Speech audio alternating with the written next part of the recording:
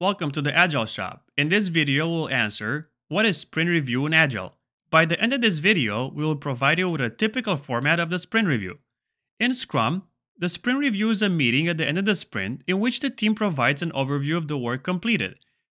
The goal of the sprint review is to inspect the outcome of the sprint and determine future adaptations. The conversation that takes place between the Scrum Master, product owner, and stakeholders and any other interested member of the team is critical to this activity. The conversation is focused on the completed features by the development team. Everyone gets a clear visibility into the work that is being done by the Scrum team, and attendees can collaborate on what to do next. The product backlog may also be adjusted to meet these new opportunities. A successful review results in a bi-directional information flow between the Scrum team and the stakeholders. The sprint review is a working session, and the Scrum team should avoid limiting it to just a presentation. The stakeholders and the business people get to see the latest achievements by the development team. At the same time, the Scrum team gets a better understanding of what is important to the business and any changes in direction that might be needed for the product. The sprint review, therefore, represents a scheduled opportunity to inspect and adapt the product.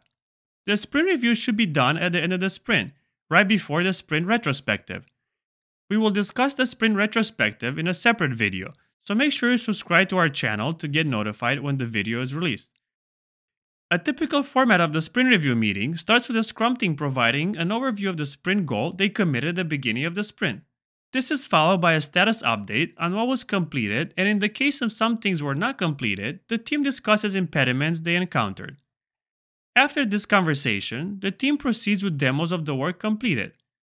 It is recommended the only work that is fully complete is presented during the live demos. At the end of the demo, the Scrum team opens up the conversation for feedback.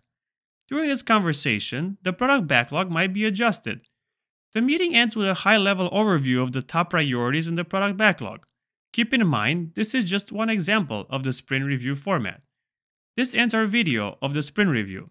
Make sure to subscribe to our channel for future content. Thank you for watching.